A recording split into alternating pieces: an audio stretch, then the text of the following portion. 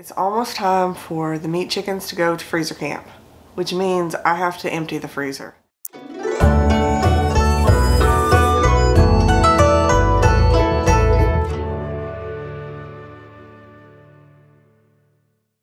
What I'm going to do here is I'm going to get some turkey leg bones going in the big roaster here. And once I get those done, I'm going to let them cook for, it's going to be probably 2 days. When the broth is done, you can either pressure can it or I'm going to freeze dry it. I really like using this freeze-dried broth because it has completely eradicated my use of store-bought canned broth, bouillon cubes, things like that, because I use a lot of it in cooking.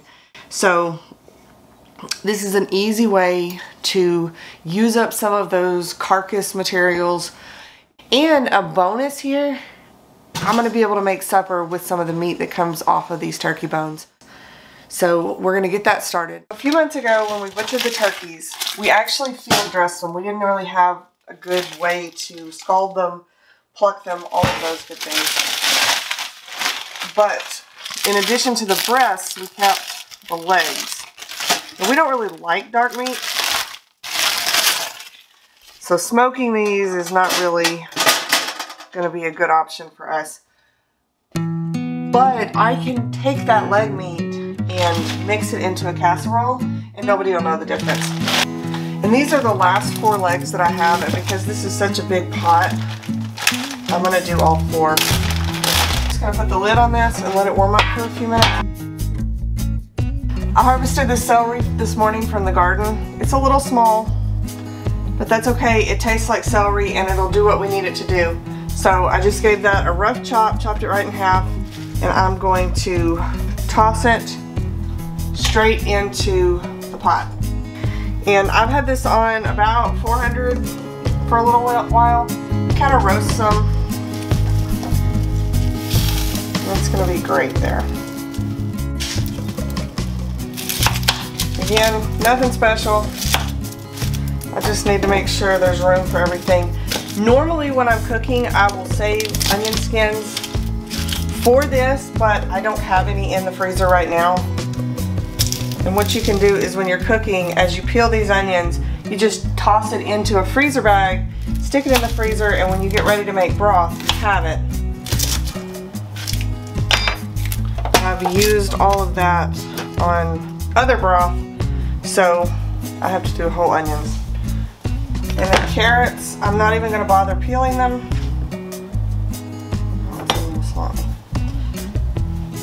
If there's any bad spots, I do cut those off. And then I just rough chop and toss them in.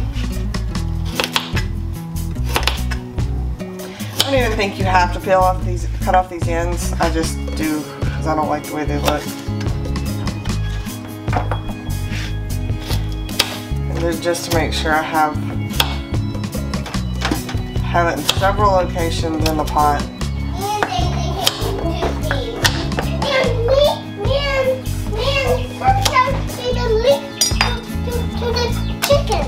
I'm gonna need you to get those chickens out of the house, okay?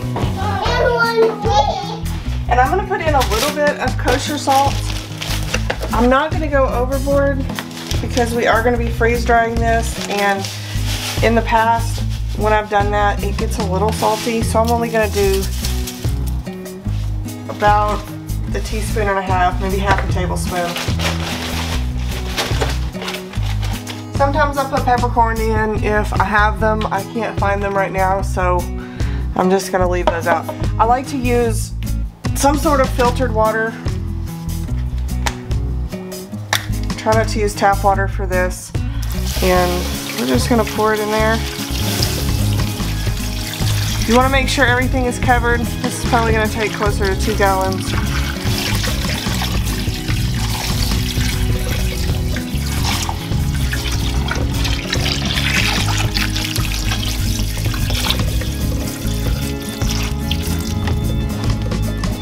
And then we'll just come back and keep checking on this. By this afternoon, the meat should be cooked. We'll pull it off, put it in a casserole, and then we'll have supper. And when we pull that meat off, we'll just put those bones back in there.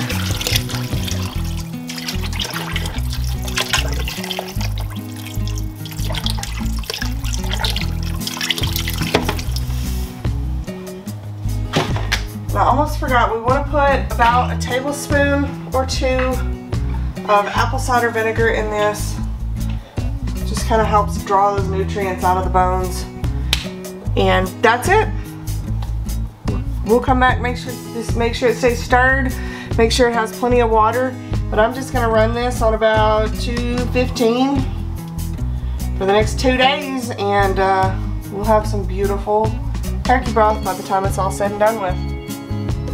Alright, this has been cooking for about 36 hours now. We had some of that meat for dinner last night. It was really good. I'm going to skim all this stuff off, strain it, and put it into some jars to cool. And then in the next day or so, it'll go in the freeze dryer.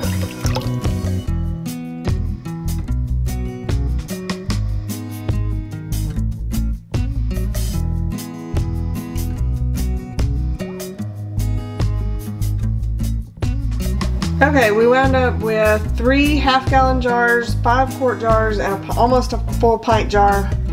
And my teenager actually drank a mug of it, so it would have been close to 4 gallons, 3 gallons. It would have been close to 3 gallons. As it is, I've got 1, 2.5, 2 3/4 gallons of turkey bone broth here. It's going to go into the freeze dryer and be awesome soup base and whatnot for the next 3 or 4 months.